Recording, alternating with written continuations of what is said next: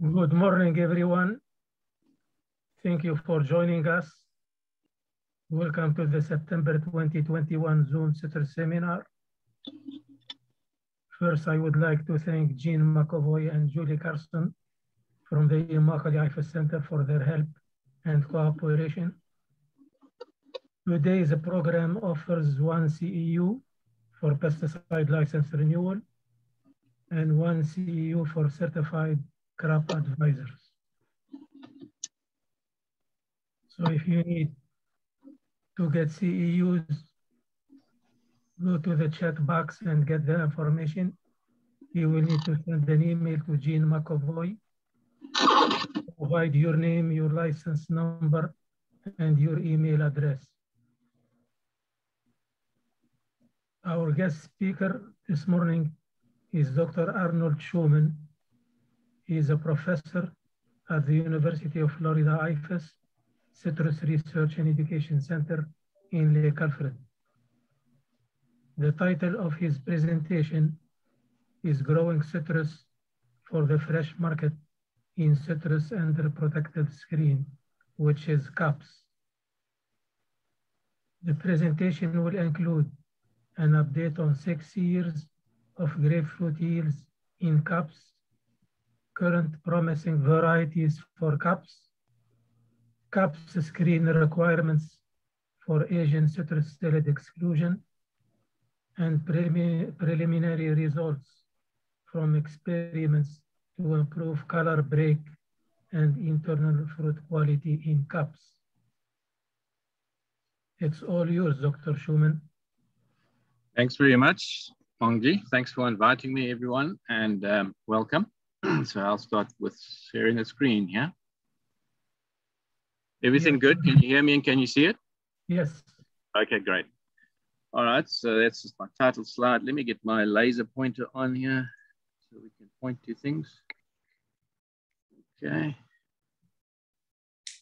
So Mongi already told you the content. I'll introduce a bit of what CAPS is, look at screen requirements, do the grapefruit yields. We are now in our 7th year, so we have 6 years prior to that, but the CAPS is now growing in its 7th year.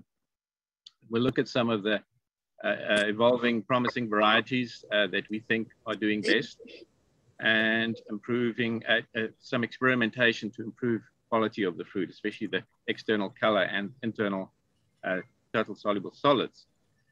So what this is all about, of course, is the HLB disease, which is endemic in Florida. And in order to be a fully functional endemic, it consists of this disease pyramid. It's the psyllid at the top, which is the vector. It has the Larberibacter asiaticus pathogen. It needs a citrus host. And there's also an environmental impact here. Environment influences all of those. That's why it's really a 3-dimensional pyramid. And fortunately, by manipulating this environment, we can change things. We can actually break the cycle of endemic disease. And that's what we're doing with the CAPS. We're excluding this Asian citrus psyllid, and therefore we exclude HLB.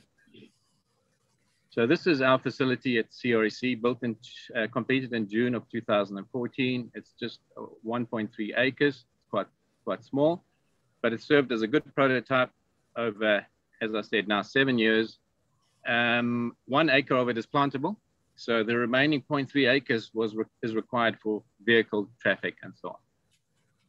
And here's this January 2014 to October 2015 time-lapse photography to show you the construction and planting and the first year of growth. Thought this was, a lot of you would not have seen this before, so some of you will, but I thought I'd show it again. So this was constructed in, completed in June, like I said. So this planting occurred in the late summer. Then this is growth. You can see the shadows there. See the shadows on the where I'm pointing. That means it's midwinter. Now it's going into spring. The shadows are receding again. This is pointing kind of northeast. And as expected in the spring, tremendous growth occurring. And somewhere about now, you'll see thunderstorms occurring, showing up in the snapshots, and that means it's summer. So very good growth in the first year. And these were all grown in pots initially. And we use 3 different sizes of pots for those of you that don't know. Roughly in gallons, 5 gallons, 7.5 gallons, and 10-gallon pot sizes were compared, and different types of pots also. So let's go back to the screen now. That's of paramount importance, to exclude the psyllids, of course. It also needs to be suitable for growing trees. So what's very commonly used is high-density polyethylene material, which is woven. And I'll go into some other details later on in a future slide, but what we defaulted to is what all the nurseries use. Most people in the world use these for excluding small insects. So it's HDPE, which is high-density polyethylene, and it allows 80% of visible light and photosynthetically active light to transmit through the screen, but it excludes about as much as 60% of the ultraviolet, so only lets 40% UV through. And here's some to-scale examples. So everything's to scale. The size of that psyllid relative to the screen is accurate. Here's 40 mesh, and on the right is 50 mesh. Also, what I've done is I've drawn the actual thorax shape, cross-sectional shape of a psyllid to scale. So you can see it cannot enter a 50 mesh, and nor can it enter a 40 mesh screen. One of those bar stools. I don't want to watch it. I just want to know if you get tired of holding it.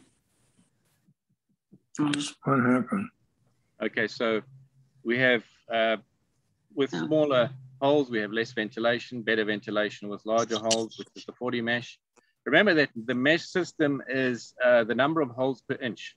So that's the convention used here in the US and elsewhere, some other places, but it doesn't refer to the actual dimensions of the hole. It refers to the number of holes per inch.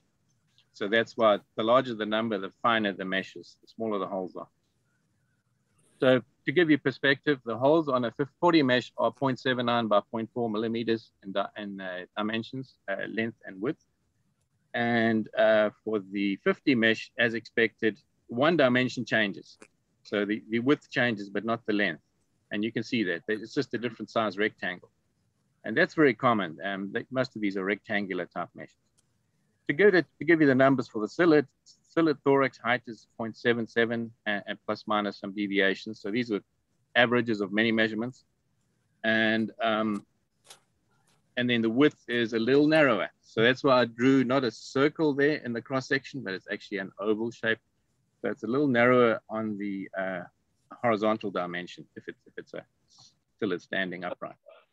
So a detailed study was conducted with actual psyllids, looking at who's with us today, and get 4, or get 2 extras. Can you please mute yourself when you are attending the seminar? Otherwise, your voice travels through to everybody. Thank you. Okay, so there was a publication, as I'm pointing to here, in a journal, looking at details, experiments, and looking at finding the proper mesh size.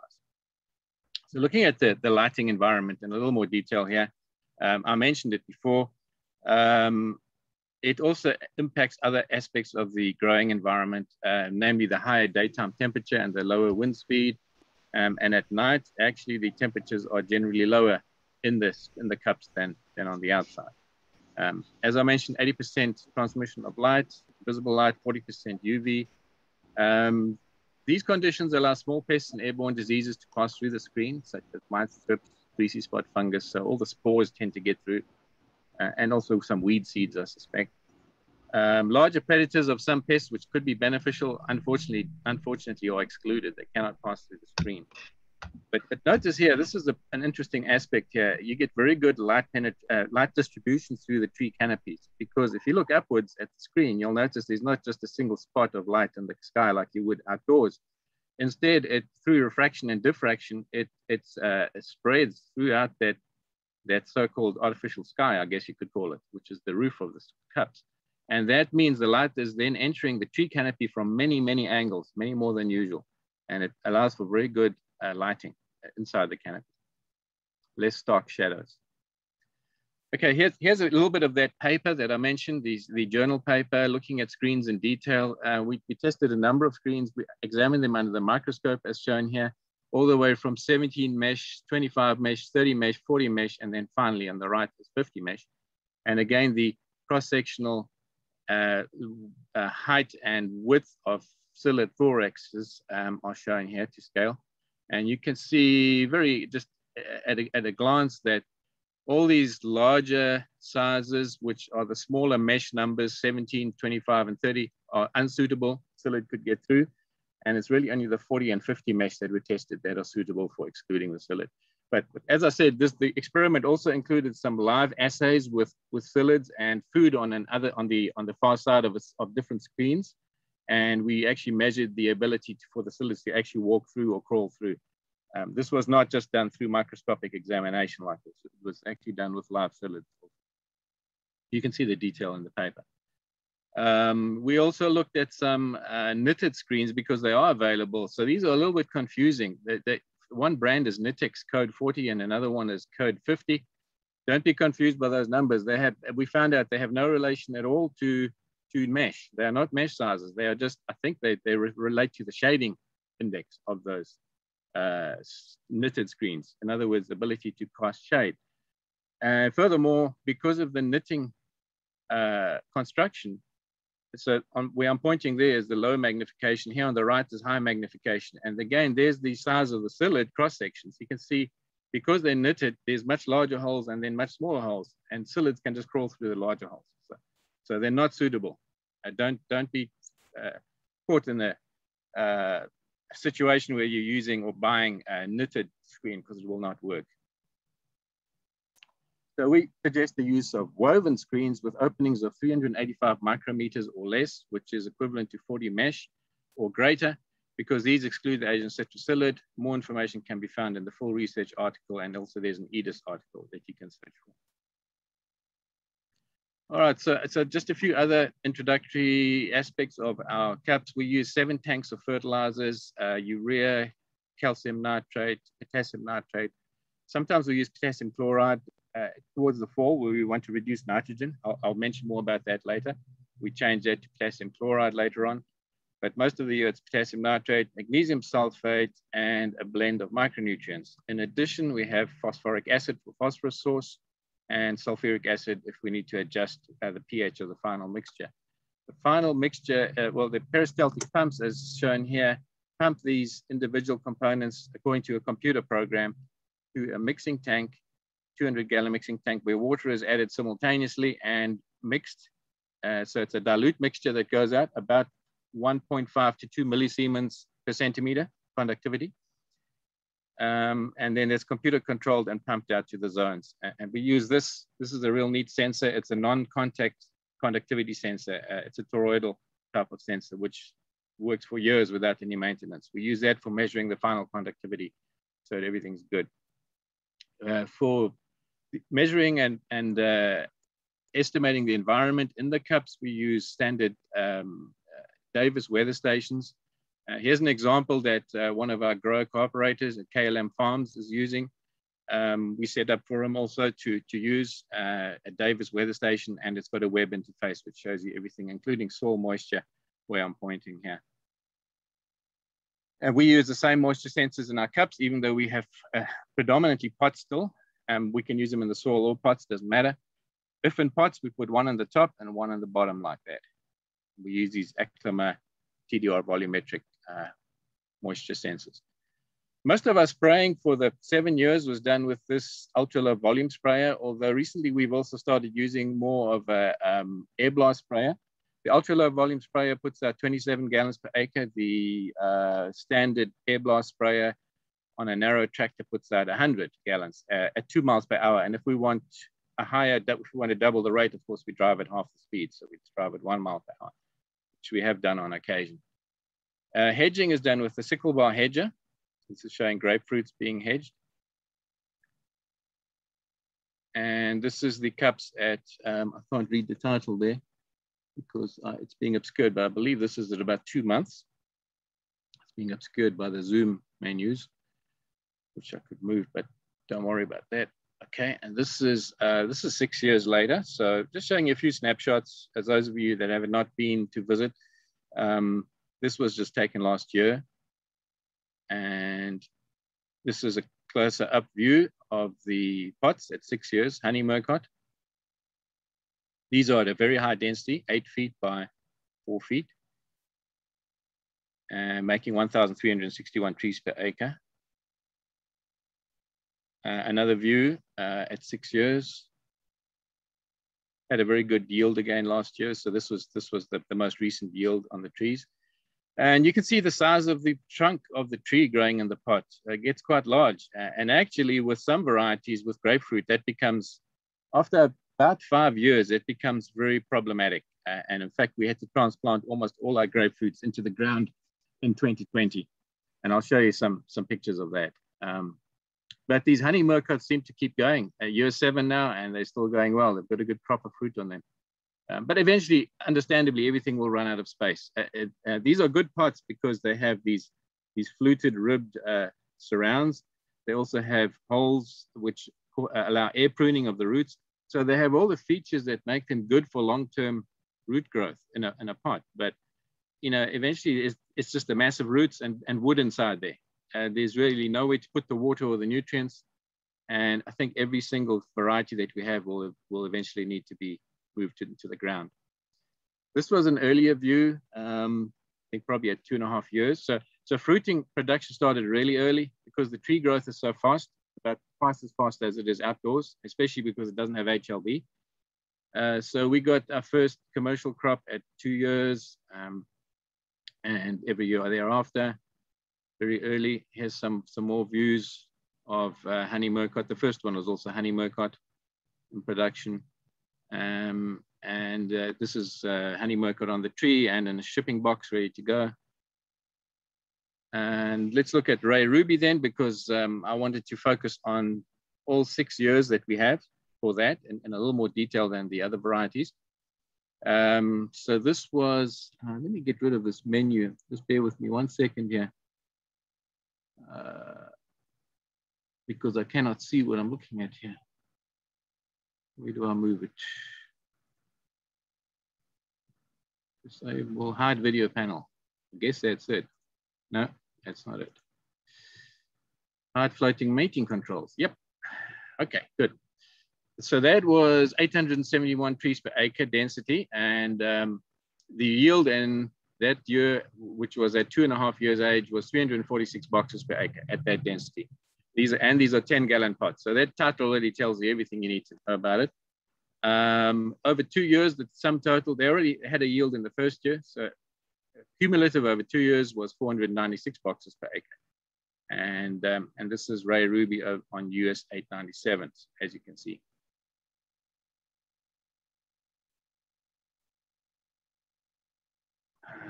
Now, it's not changing slides. So.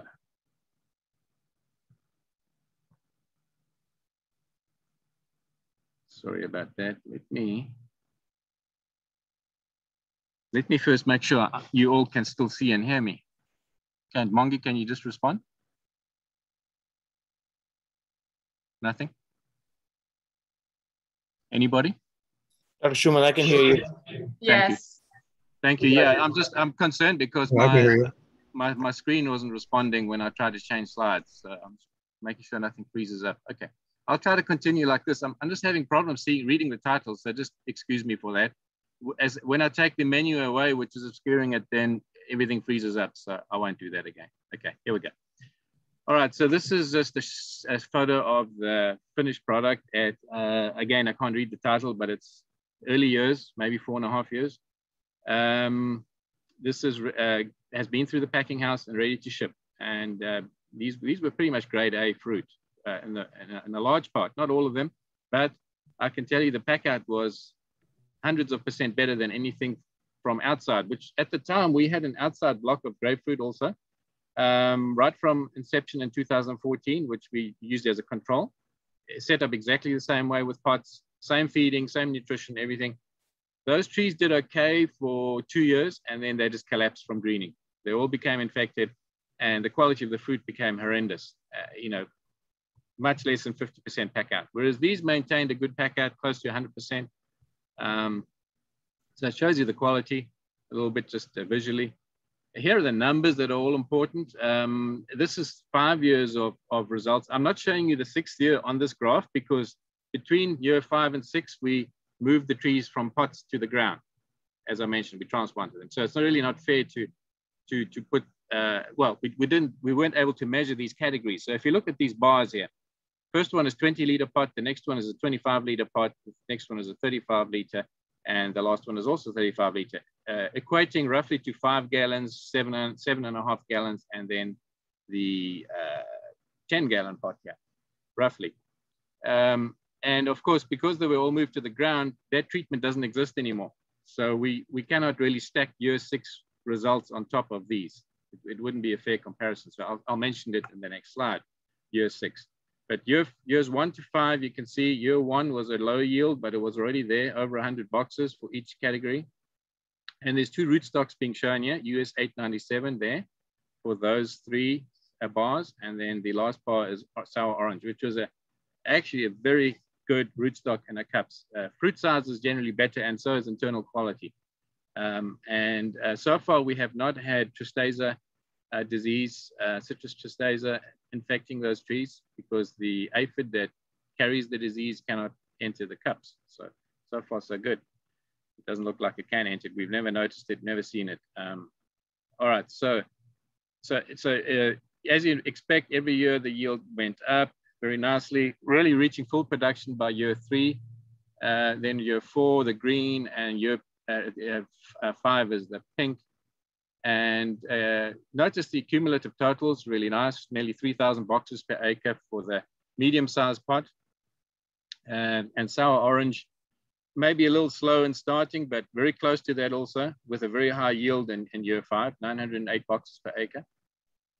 So that, I think, in a snapshot summarizes the production, except for year 6, which I will catch up on here.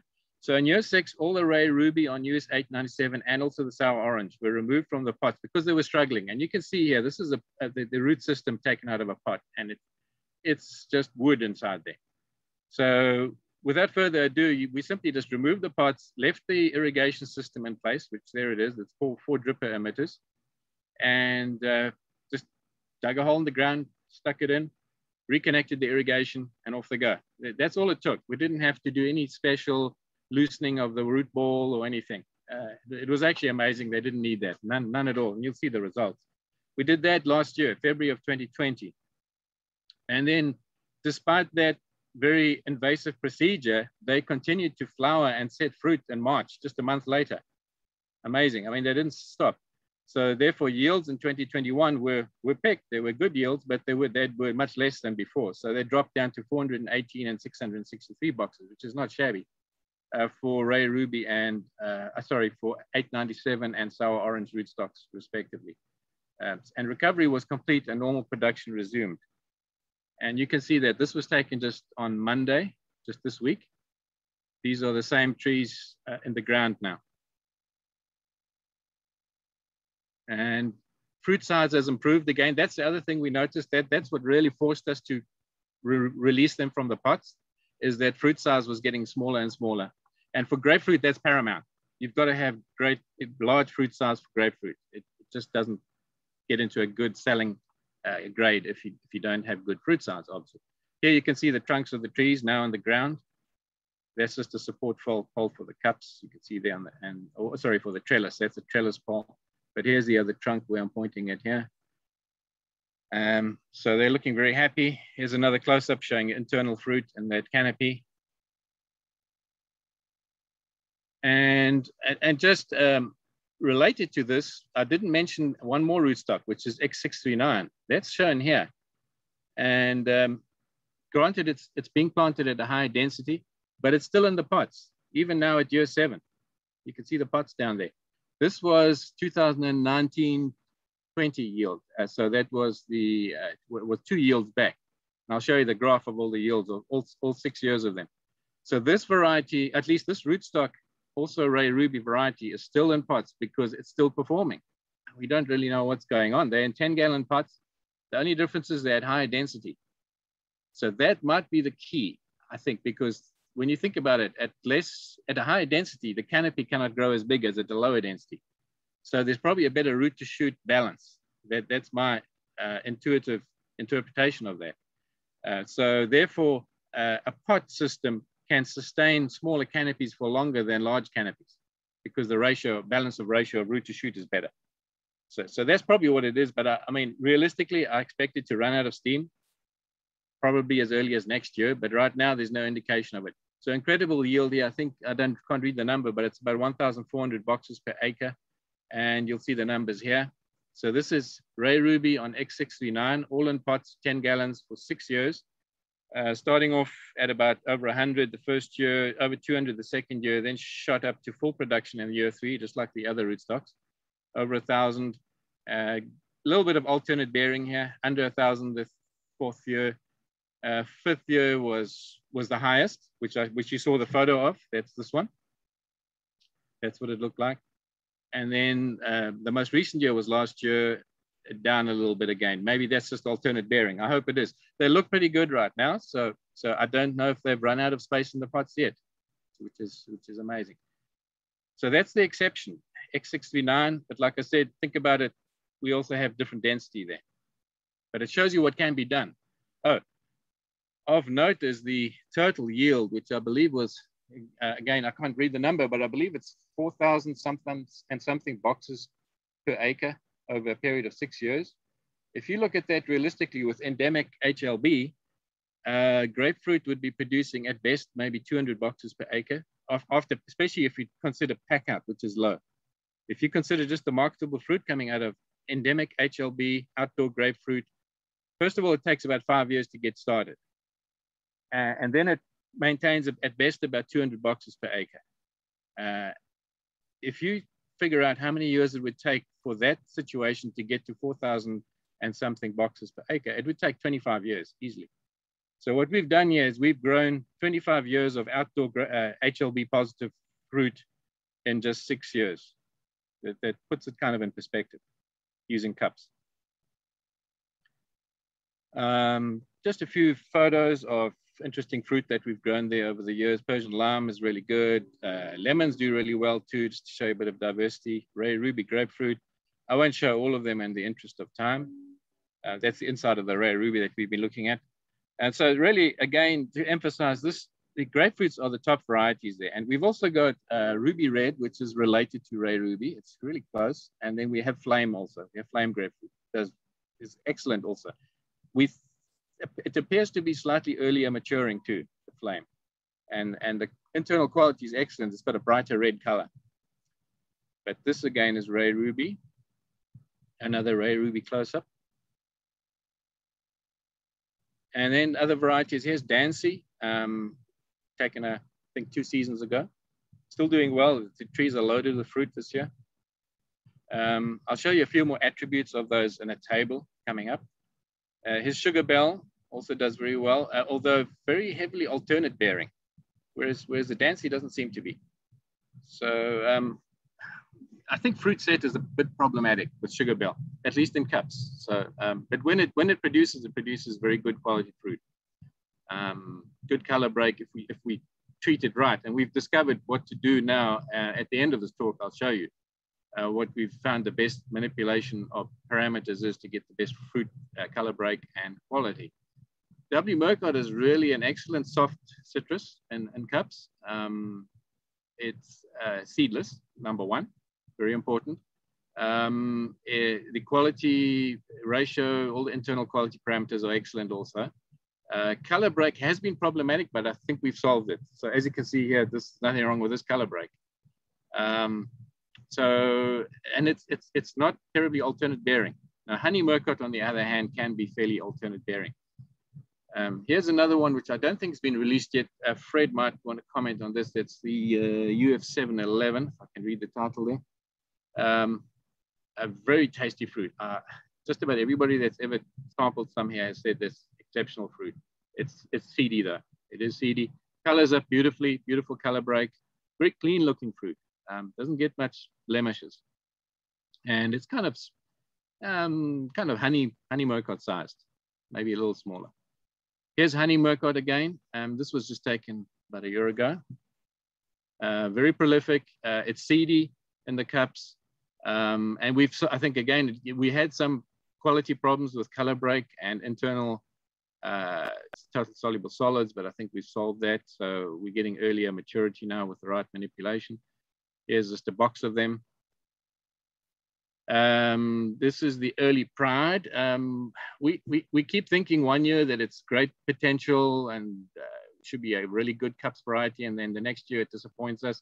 So in a nutshell, the things that disappoint us is alternate bearing, and fruit set problems, certainly in some years. So it might be an alternate bearing function. But we also get quite a lot of splitting, which then causes fruit drop as early as summer. So we can lose a lot of fruit from dropping. So it's a little bit finicky, but its attributes, good attributes, are that it colors up beautifully, great color break, and the internal quality is excellent, and the size is good too. And it can be produced as early as late September, early October. So maybe horticulturally we can overcome some of those problems still. So I wouldn't give up on early pride just yet. It's totally seedless, if I didn't mention before. Then there's other grapefruit varieties. I mentioned Flame also, and then there's the hybrids. This is one that UF has released, UF-914. It's a seedless sweet quotation mark grapefruit. It's a grapefruit-like variety. To me, it tastes more like a pomelo, which is a hybrid of pomelo and grapefruit. So therefore, it lacks the intense acidity that most grapefruit will have. Beautiful sweet taste, beautiful color. Really, the yield is comparable to grapefruit. We measured in 1 year, and in year 4, we actually measured it. We haven't measured it every year. It's a demonstration. We got more than 800 boxes per acre, putting it right in line with the grapefruit yields. Early yielding, still going well now. Year 7, still going well. Some problems occurred with oversized fruit, which was kind of juvenile fruit phenomenon in the early years. Maybe up to year 3, but that's mostly taken care of now. Now, this might be a little bit too much detail to swallow all in one shot, but it's basically a subjective, not objective. It's my subjective score of how these varieties perform and various attributes, color break, etc. But let's rather just go to the right-hand side and just look at the best ones and maybe the worst ones, see what's wrong, what could be wrong, said to be wrong with them. So let's just focus on the good stuff. So I mentioned grapefruit. To me, is the #1 success in cups. So all the grapefruit varieties that we've tested, which isn't exhaustive, but it's Ray Ruby, Ruby Red, and Flame. And we also have some Duncan in there. And it's not for considering for commercial production, but we use it for our plant breeders and transformation lab. They need the seeds out of Duncan grapefruit, but they perform beautifully horticulturally. Prolific production, early production. So I'm confident that most grapefruit varieties will be very successful in cups. So that's a 5-star. And we get I'd give 4 stars to Honey Murcott and W. Murcott, and maybe even 5 for W. Murcott. We think we've figured out the problem with color break now. And some 3 stars for Dancy. It's got seeds, otherwise a great variety. It also apparently doesn't pack that well. It's a softer peel, which I understand. I've seen it now. Sugar Bell, also 3-star, I think. It's got a few attributes that still need fine tuning. The alternate bearing I mentioned. It's seedless though. It's beautifully seedless in the cups. Normally seedy with cross-pollination outdoors, but it's seedless in the cups. High quality fruit. And look at the seasons here. If you want early varieties, certainly grapefruit tend to cover most of the spectrum from relatively early. That really should be October to January there. Grapefruit just hang on the tree for so long. So it's another good choice if you want to cover a spectrum of the season. Honey Murcott is late. W. Murcott is mid, December to January. That's my interpretation based on what I've seen. Dancy again is kind of mid-season. So if you want the early varieties, you're going to have to go something like Early Pride or Bingo, BB4, which is not released yet, I don't believe. And of course, UF-914 being grapefruit-like does the whole spectrum. It hangs on forever. You can sell it anytime you like, pretty much, if you manipulate things. So I think there were some failures, not many though. Clementine is a complete failure. It just doesn't work, not here in Florida and cups. I mean, maybe we haven't tried something, we might be missing something. The trees grow beautifully, nothing wrong with the trees, healthy, vigorous. They set fruit, they bloom like crazy, but we haven't had any, we've had like 2 or 3 fruits over 6 years. And so really nothing to comment on that, except you'd be taking a very high risk if you try it, I think. Temple might have some potential. I'll give it 2-star. It's not my favorite tasting fruit, but it was pretty good production, and it has some seeds also. So I think that covers most of the scenarios there. I need to move on. Then, you know, we have a lot of varieties here, so not detailed assessments of these, but just worth mentioning, especially some of the failures. Like the navels just didn't do well. Again, you cannot completely discount it as an absolute failure based on our single assessment here, because the main reason being that all our varieties are pretty much tied into the same watering and fertilization regime. And so it's not optimized for individual varieties. I think if one had to try this again, and if we had the money and the space, we could try to optimize things for navel, only for navel, in its own house, and get the nutrition and the irrigation and everything right. And it may work, but with our system, it didn't work. Even the juice varieties don't do that great. Although honestly, I think I would add another star to both of them, Hamlin and Valencia, given that we now have solved this color break problem through nutrition. And even the granulation, it seems to have disappeared. Not surprisingly though, because excess fertilization has been, I think, tied in many cases to granulation also, or granulation tied to fertilization, should I say. Satsuma, it's really a cold variety, cold season, cold climate variety, so not surprising. I give it a 1-star. Tangelo, low yields, Page Tangelo, and then blood orange, it's too hot here. It needs colder temperatures to get that nice red color. So some things we tried, you can see here. The ones that stand out as being excellent, Persian lime does very well, and so do the lemons, especially the Maya lemon, did really well. Okay. So let's move on to near the end here, which is good. We're looking at, in this picture, the incomplete color break that was very common with W. Murcott and other varieties, but particularly troublesome with W. Murcott because internal quality was excellent. Nothing wrong with it, but it failed to color up, which makes it a lower grade in terms of marketability. So we thought of various things that could be to blame. The first one we thought of was, well, it's so hot in Florida, typically in the fall, October, November, it can still be very hot. Especially October. In November, it's kind of some years can be cooler, some not. So didn't come up with any real clues there. We also thought, well, is it just this variety? But no, other varieties were struggling to, even Sugar Bell in some years. So we looked at what could be the cause, came across this very easily seen observation where localized shading can cause very early color break under the leaves. You can even see the shapes of the leaves there. So we thought logically that some kind of shading would be beneficial. There you can see it. So the question was, can artificial shading be used as an alternative? So we looked at different colors or photoselective shadecloths and bags, ran a replicated experiment. We've now run a second season of it, which we want to present at the FSHS. So I'm only showing you the first season, which was actually done on UF-914. I think the photo here shows grapefruit, but the results I will show are on UF-914 variety. Yeah, that's UF-914 fruit. You can see this was coming out of a green bag, was very successful in transforming or inducing early color break on those areas where the screen mesh were covering the fruit. You can see that there. So you can see this vignetting pattern on the fruit, proving that in fact where the unfiltered light came through the holes in the screen, it was still green. The peel was still green. So very interesting effect. The net effect we just simply measured with photography and digital image processing. And so we got an average of the whole fruit. And here are the results. It was highly significant with analysis of variance. The colors we tested were control, which was uncovered with bags, just a bare fruit with no bag. Then a black colored bag, a red, a green, and a blue. And as I showed you there, the green did the best by far. What I'm measuring here is the CCI or citrus color index, which is based on the CIE LAB. LAB is the lightness, A is the redness, and B is the yellowness of fruit.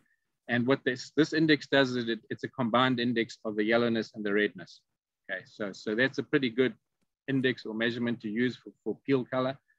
And the higher the number, the better. So you can see there, all the bags did better than the control.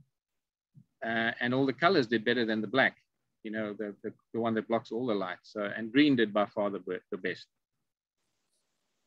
So as I said, we've had another year of results. They're a little less consistent. We're trying to figure out if it's due to the variety. They don't match up exactly with these results. So we're finishing off the analysis and we'll be presenting that soon. And then the next aspect that we thought worth investigating and did so was to look at the effect of nutrients on color break and internal quality, because there is some literature out there already that shows the harmful effects of too much nutrition, including this one, fruit regreening after late applications of nitrogen. They've been recorded forever. You know, it's in the literature, including in our own Nutrition of Florida Citrus Trees manual. You'll find it in there. Now, whole chapters haven't been written about it or anything, so it needed some more reworking, which we did. We ran some experiments. And it also appeared to us that logically the damage occurs in the maturation phase when nutrient levels are too high. So that's, you know, post-summer going into the fall. Normal low leaf nitrogen and phosphorus in the fall may be related to reduced uptake at lower soil temperatures. We came up with this idea. Well, we thought, well, what's the mechanism? And normally people just by observation relate color break to low temperatures in the fall, especially when a cold front comes through. You can actually notice it. It's real. It's a real effect. But we thought, well, especially being soil scientists, well, what if it's because of reduced uptake of nutrients? And so I dug into the literature, and sure enough, nitrogen especially it becomes very unavailable to the roots at temperatures in the 50s. So once it drops to the 50s, that's soil temperatures. Also, root growth slows down tremendously. And finally, also the water conductivity. And I think Jim Sivertson published some of that years ago. Water conductivity is greatly inhibited at lower temperatures. So all those lead to the net result of less nutrients reaching the canopy of the tree. And so nitrogen and phosphorus. So in fact, I'm pretty convinced that low temperatures in the fall they may have some direct effect on maturation and color break, but there's also these, you could call them indirect effects because of starvation of certain nutrients. So we set out to test that out artificially. So can we in fact compensate for warmer fall temperatures with smart fertilizer timing and improved color break and quality? That's what we set out to do. So this is the one set of results, but before I explain that, the experiment consisted of identifying 20 trees in our cups of honey murcot variety that showed different degrees of color break. And the reason that happened in the first place is because we used drip irrigation. And over years, even just after 1 year, there's a lot of variability in the outputs of those drippers. So we knew that different trees down the row were getting different amounts of fertilizer and water. And sure enough, we noticed, we subsequently related that to the nutrition as measured in leaf concentrations of nitrogen and other nutrients relating to the amount of color development. And you can see a very strong negative, highly significant negative relationship between what I'll explain what this is. This is the CIE A star, which is the amount of greenness to redness. So on the lower axis going into negatives, it's more green. And that's how this number reads. And on the higher numbers, it's more red colors. So therefore, you want to be in this region. And as you can see, I've shown all the points. It was 20 trees. There's the 20 points plotted. But to make it more interesting, I also showed you I've superimposed the actual fruit images that we used to measure the color. But not all of them. Obviously, that graph would be too cluttered. I've shown just a selection of them to show you the range. So you can see at these higher leaf nitrogen concentrations, a failure to color up. At the lower, even down into the deficient range here, you get a very good coloring up. So in fact, it's roughly from the low end of optimal nitrogen down to the low end, and even into, if you want to, you can even go into the deficient range, and you should get much better color break at those ranges. Now that's for the red component of the color measurement. And then you, as I mentioned, there's also the B star, which is the yellow component. Again, it's important for measuring color of fruit, both the red and the yellow components. Similar relationship was found with leaf nitrogen and showing the fruit again. And again, same conclusion about where we should be aiming for at that time of the year, in the fall season. And then furthermore, this was really interesting. And I'm going to present this at the FSHS, the State Horticulture Society meeting coming up this month. Similar responses were measured for leaf phosphorus. Really interesting. And also sulfur and magnesium. Magnesium was a positive response. So the more magnesium in the leaf, the better the color. So it was the opposite relationship. So I'm not showing all of it here today. There's no time. I'm just mentioning some of the things, but really exciting was also that total soluble solids were also related in with the same relationship. The more nitrogen and phosphorus in the leaf, the lower the Brix was. Okay, so a negative relationship. Sorry, let me make sure it's crystal clear. I said, I think I said lower nutrients of nitrogen and phosphorus, meaning lower Brix. Sorry, it's the same relationship as this, meaning it's inverse. The lower the nutrition is, the higher the Brix was, which is good. So think of it, higher Brix, better color. You get both at the same time. All I'm doing is changing the nutrition of the trees at that time of the year, the fall maturation phase. So then we went ahead last year. I was convinced this was really going to prove dividends, and we just stopped all nitrogen fertilization in our cups on at the equinox, 22nd of September, and we'll probably do the same again this year. That's my plan, because it worked so well. It was just to demonstrate that this would work. Remaining daily fertigation was reduced to also to 25% of the maximum to allow depletion of leaf nutrients in the fall into the low or lower range of optimal. And results were superb. Every single variety improved in both external color break as well as internal quality, especially the amount of total soluble solids and Brix.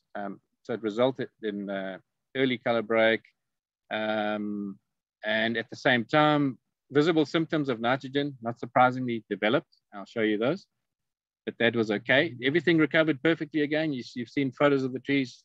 It's a temporary deficiency, which is a helpful deficiency. It helps get the right fruit quality, and you can easily overcome it then in the spring by starting to feed again and prime the trees and get into bloom and the next production. So by far, this was the most successful intervention for improving color break and quality in cups fresh fruit. It's easy to do. Here's some photos of the results. So this was honey murcot. Normally, in previous years, we had problems getting honey murcot to color up even in January. One year we had to harvest them in February, which was crazy, because they just weren't colored up and the internal quality wasn't right. So we had already in early December a honey murcot coloring up, and typically that's a late season, mid to late season variety. But notice also, as I point out here, the pale green leaves showing low nitrogen status. So this was taken just before Christmas. I can't read that title, so I think that's what it says. And this is grapefruit in 6th of January, showing just the leaves with the yellow veins and the pale green, which is classic nitrogen deficiency. We also sampled them and measured them to confirm that they were very low, but it's post-harvest, so it doesn't matter. You know, we harvested the fruit in about the second week of December, just a month before, and they were already showing signs of nitrogen deficiency there. And so the tree suffers from nitrogen deficiency for maybe a couple of months, right in the winter, which really doesn't matter. And then starting as early as February, we then start priming the trees again with more nutrients for the next cycle. And they respond immediately. There's no looking back. So we think for cups, at least, we've got a really good solution. Let's look at the science behind it and why this works. I'd like to relate it to the development stages of the fruit. So I just numbered it from 0, 1, 2, and 3. So it's 4 phases. Some people might say there's only 3 phases, but I call 0 as bloom and fruit set. Easy to remember. So that's the initiation. And then cell division is after the fruit sets, there's the first phase. It's fairly short. It runs until physiological fruit drop, which is about May for most of Florida. Then it goes into the cell enlargement stage, which is another phase of fruit development where cell division stops and the sizes of the cells increase. And then you get the maturation phase, which is a fairly long phase. And that's where you should be careful with too much fertilization. So you need most of your fertilizer over here. And I'll explain why. So it's basically an S-shaped curve. It's a sinusoidal shaped curve. You have your pre-bloom priming fertilizer here, especially if you've been inhibiting and holding back on fertilizer for the previous fruit crop, as I mentioned. It means it's necessary to prime them prior to blooming, but it's not much. Here's your S-shaped curve. You notice it's really not much. It's maybe 10%. This is cumulative. The axis here reads cumulative nitrogen fertilizer in percent. So going up to 100% at the end of the season. You need very little just to prime them as early as February. Come March, it's in bloom. Then it really needs to take off. You notice the steep curve here, the sinusoidal curve. According to some of the other literature I've found for fresh fruit production overseas, you should be at 50% nitrogen feeding just after bloom, which is, according to this S-shaped curve, is perfect. That's where it is. There's 50%. Then you should be at 75% at the end of cell division and physiological fruit drop. So end of May. You should already have applied 75% of your nitrogen. And then you should be at close to 100% by end of cell enlargement. Well, at least you should have your last application applied then, close somewhere in that region, so that it then diminishes down to very little during the maturation phase. So you get this drawdown of nutrients here, which is beneficial for fruit quality production and color break. And for reference, I put in a linear curve here because, you know, there's a lot of talk about constant fertilization, but that mainly relates to outdoors, you know, the needs for feeding HLB positive trees. We're also looking at that, by the way, at the same time, but I want to focus on cups here. But if you were to do a linear fertilization, that's what it would look like. It would be a constant supply, equal increments throughout the year. And it might be 4 increments. You might be putting one down there and another one there and another one there and so on. I'm not saying every day. This happens to be a weekly axis type of scale here. So in other words, it shows day of year there, but I'd be assuming I'd be doing fertigation and putting on every week. But look at the next graph. What I do is I take this curve, both curves, and I take the first derivative of them. First derivative takes the slope of the curve. So I'm going to compare for every day of the year here, the slopes of these two curves. This is what I get, first derivative. And what it pictorially shows you is where you should avoid excesses and deficiencies, as the title says there, because both can harm fruit quality if they occur at the wrong time. You want to have excess, not excesses, but you want to have super high, sufficient optimal levels in the spring. See the big peak there? So this is now a derivative. So this is, the units are nitrogen fertilizer as percent per week. That's what a slope is, per week.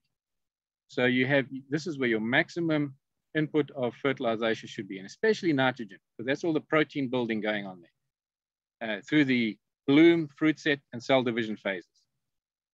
And then you go into your cell enlargement stage where you can afford to have less. You want to start diminishing the supply. And then you get down here into maturation, like I said, and the inputs per week are very small. You see that, diminishing down to 0. Now, compare it with the linear. If I take the slope of a linear straight line, like the one shown here, that straight line, the slope is constant, right? So it's just a constant. It's X amount per week, or percent per week. It's nearly 2% per week. That's the slope of the straight line.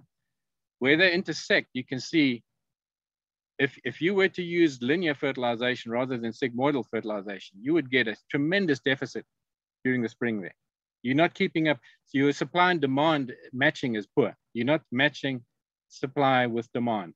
Your tree's demanding the S-shape, the sinusoidal curve, and you are inputting only a linear response, which so it means you're going to run out. And I've seen that happen this year. I've seen it happen every year. It happened to us in the cups too. And the last 2 or 3 years, we've learned to avoid that. So beware of that. It's a real bump. It's a real bump in the shape of nutrient demand for citrus trees. And then in the fall, sure enough, if you were to apply fertilizer linearly, you would be putting on too much here during the maturation, because it only needs that much down there on the sigmoidal curve. So that shows, I think, very clearly the periods of deficiency and periods of excess. And so recommendations I've come up with so far: apply most of the phosphorus fertilizer in pre-bloom to post-bloom period only. Don't apply it later in the year. Number 1, phosphorus is very available in Florida soils. Number 2, it's very persistent. unlike the other nutrients, K and N. It doesn't leach easily, it doesn't move easily. It's going to still be around, and you want to deplete it somewhat in the fall so that you can get proper food coloring and maturation. And also don't apply any phosphorus in a given year if leaf and soil levels are high. Now that applies to bearing trees. For young non-bearing trees, things are different. So bear in mind, I'm talking about fruit-bearing trees. Apply 50% of nitrogen by the post-bloom period. I've already mentioned that in the graph when we looked at it. Apply 75% of nitrogen by the physiological fruit drop, May or June. And then the remainder going up to 100%, you should be finishing off by end of summer, depending on the maturity date of the variety. So I said mid to end of summer. So for early varieties would be mid, and for the later season varieties, it would be at the end of summer. You should stop your nitrogen fertilization. Most importantly, you can monitor all of this. You don't have to be guessing.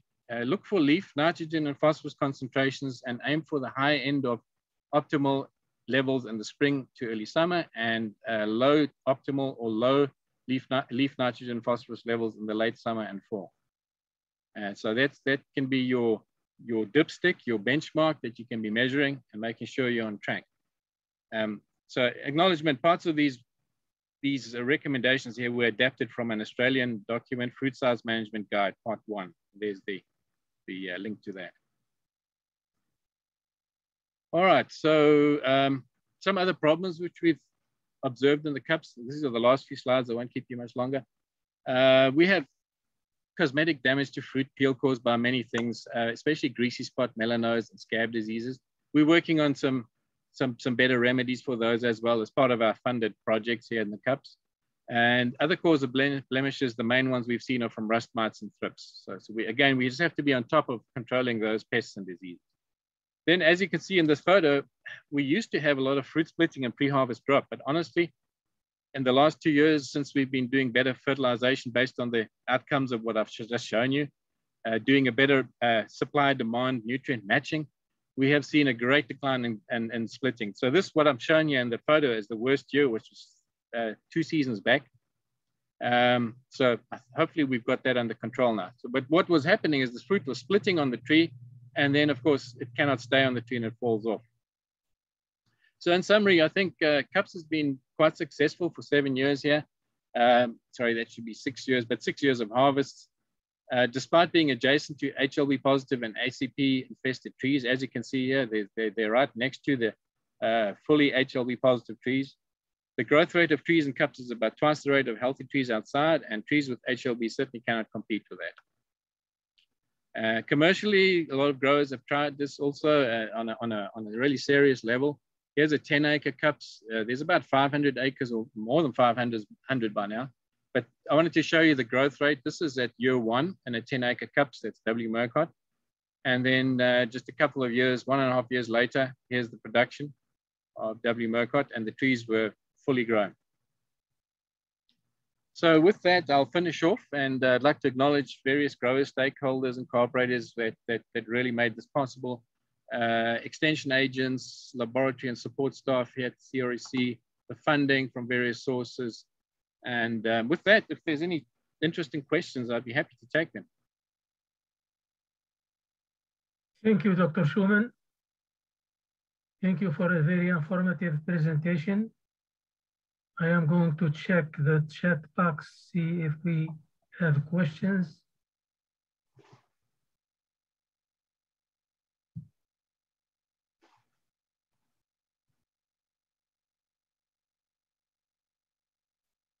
If you are interested about CEUs, send an email to Jean McAvoy and provide the information in the chat box.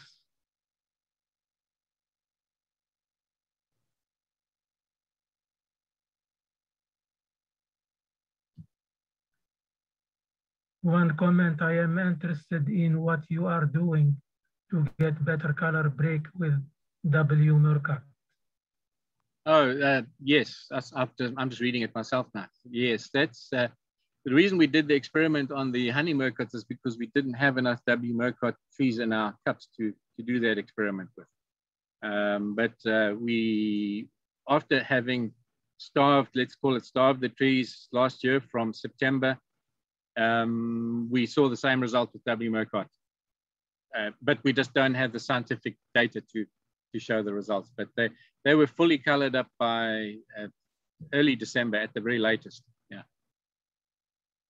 So I think it worked on all the varieties. Every single variety we have here had an improved color break, including the grapefruits. Second one, which temple was used? Standard temple or something else? Which one is that, Mongi? Which temple variety Oh, you use? I see it. Yeah. Standard temple. I'm pretty sure we just got it from not a, it's a demonstration, only 5 trees, 10 trees. So we got whatever was available. I didn't ask for anything other than standard temple. Another question, have you tried EV1? Okay, where's that? Have you tried EV1, Valencia? Sorry, I'm blind. I don't see. You tried that. Valencia and Hamlin, but how about EV1? Okay, sorry. Oh, hang on with me. I'm searching.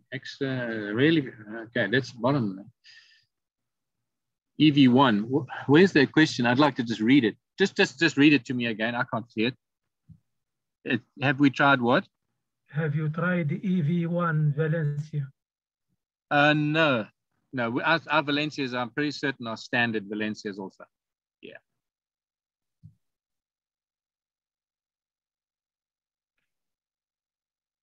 The presentation is being recorded, so the recording will be available probably next week at the UF-IFAS Center website. Right. And we will send you an email as well. Yeah, if there's any follow-up, Dr. Schumann, please let me know. Dr. Schumann, are you applying more potassium on Mercats in the fall to prevent the fruit splits? Yes. We also apply a lot of potassium in the fall because we get Mercot tree collapse or tangerine tree collapse if we don't. One of the nutrients that we most strongly correlated with tree collapse, which means from over-yielding, overburdened trees, is potassium. You get incredible potassium deficiencies if you, which coincide with tree collapse. And we have been able to ward that off by applying more potassium. But you need to do it early on. Once you see tree collapse occurring, you cannot rectify it with potassium fertilization. So you've got to be proactive and fertilize your trees. So our potassium does kind of the opposite of what the nitrogen does. We put on a low amount of potassium in the spring, at least pre-bloom, and then quite a lot during the cell division stage, going into physiological fruit drop. And then we sustain that though. We don't really drop off much in potassium fertilization. We still emphasize potassium fertilization going into the fall, but the amount per week is reduced because a tree goes into a kind of a semi-senescent stage in the fall.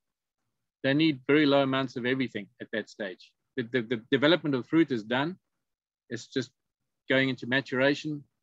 But yes, potassium is the last nutrient we want to terminate because it's important to prevent collapse. Another question, can kaolin clay provide enough shade to further help color? I don't know. I have never tried that. It might. If I had to hazard a guess, I would say it might, yeah. But long time ago, we were thinking that shade reduce color.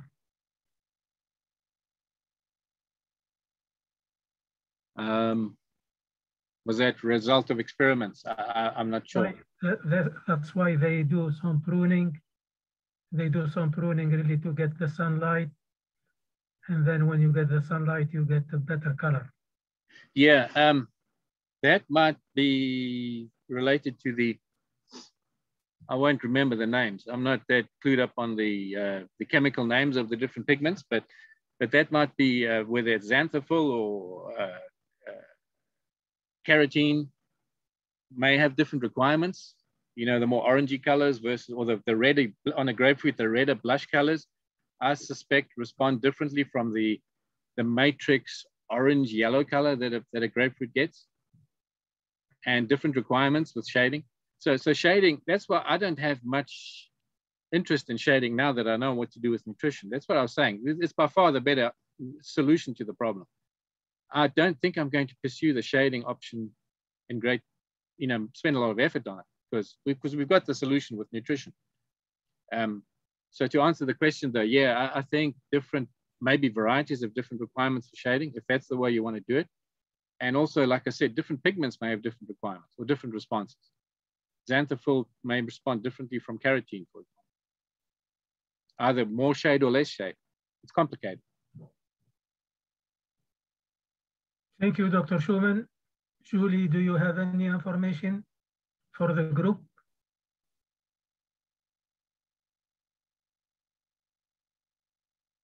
Most likely not. So thank you, Jean and Julie, for your help. Thank you all for your participation. Thanks, everyone. Thank you.